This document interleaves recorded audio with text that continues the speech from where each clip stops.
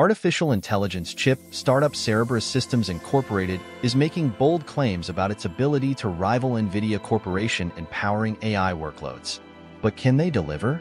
Cerebras announced groundbreaking achievements in molecular dynamics simulations and sparse training, potentially revolutionizing materials research and making powerful large language models more accessible.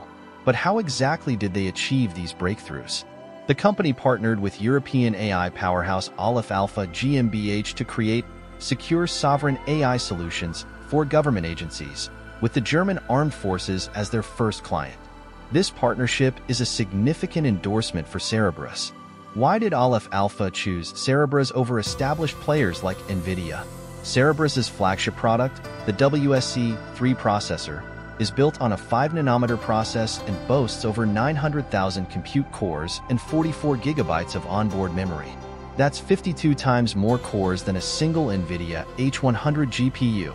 How does this translate to real-world performance gains? Cerebras demonstrated the power of its WSC2 chips by performing atomic-scale materials simulations at an unprecedented speed, 179 times faster than the world's #1 supercomputer, Frontier, which uses 39,000 GPUs. What are the implications of this for materials science research? Not limited to traditional AI, Cerebras achieved a 70% parameter reduction when training large language models on its CS3 system. This means companies can build more efficient and cost-effective LLMs. What are some potential applications for these smaller, more powerful models? Aleph Alpha, known for its luminous generative AI models, will be the first European organization to deploy the Cerebras CS3 platform. This partnership aims to create a new class of compute-efficient, sovereign, and trustworthy AI models for governments and enterprises.